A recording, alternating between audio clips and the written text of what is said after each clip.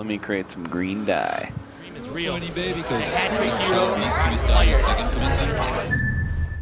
Hi everyone, my name is Lucas. I'm the product evangelist here at Gameshow, and today I'm showing you the brand new Twitch Alerts integration built into Gameshow 3.0.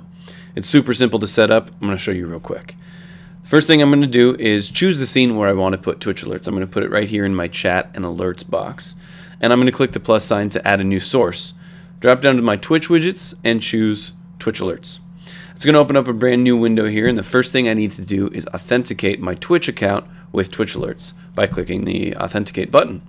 I'm going to approve that.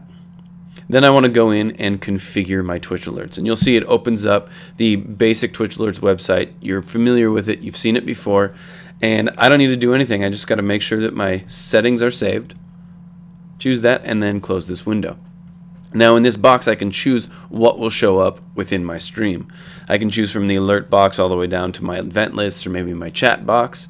Today I'm just going to show you the alert box, and I'm going to have my follows and my subscriptions and all these things. I can change my width and my height if I'd like, but I'm going to leave it as is for now. And you'll see it pops up right here in my preview window outlined with a yellow box.